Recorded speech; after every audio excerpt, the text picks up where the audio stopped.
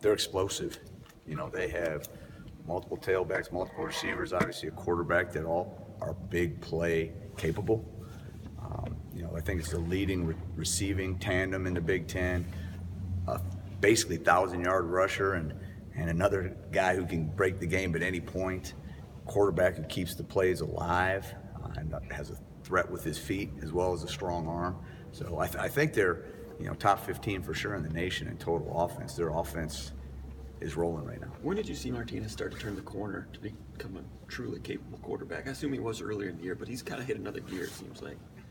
I think he's got a lot of confidence right now, as he should. I think once he was perfectly healthy and was the guy full time, it just started to increase exponentially.